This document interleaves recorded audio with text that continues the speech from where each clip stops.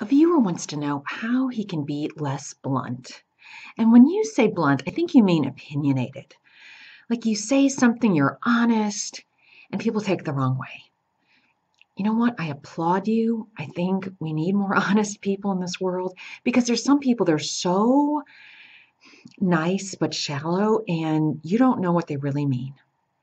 And you don't believe anything they say because they sugarcoat everything. So honestly, when you're blunt, I think it's better. But I get it. I get it that it's a problem.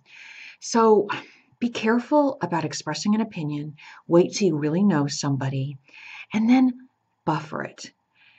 Say something like, well, I understand where you're coming from, but have you thought of looking at it like this? So always buffer it with, I get what you're saying. I understand. I see your point, and it's a valid one, but I have another idea. What do you think of? And then after you say it, then say, but I do agree a little bit about with what you're saying, and then maybe name one point where you see their position. Just so that you're not like, you're wrong and I'm right.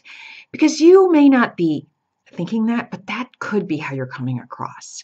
So acknowledge that they have an opinion and you may not agree with it, but you're validating what they're saying. You're looking at it like, okay, I see it. I may not agree with it. I understand it. And it's certainly worth thinking about, but here's something else that I want to throw out there. And that way, people aren't like, oh my gosh, he is just a know-it-all. And also, it shows that you're listening. And that's the key. You got to listen to what other people say.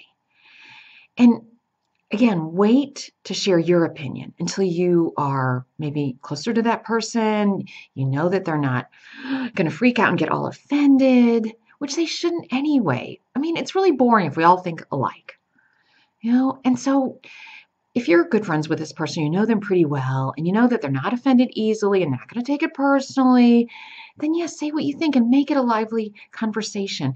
And don't be afraid to voice your opinion. Just do it at the right time and the right place.